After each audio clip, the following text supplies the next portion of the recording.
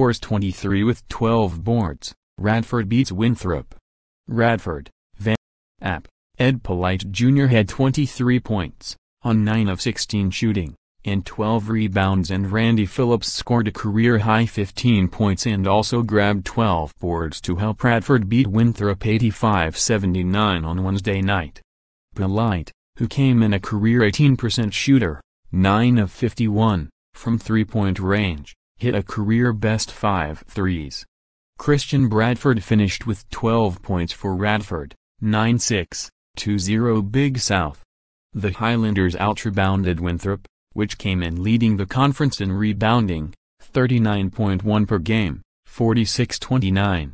The Eagles made 4 of their 6 field goal attempts, including the three-pointer by Anders Broman that trimmed their deficit to 12-11 nearly 4 minutes in, but missed their next 7 shots, and Radford used an 11-0 run to open a 12-point lead about 4 minutes later.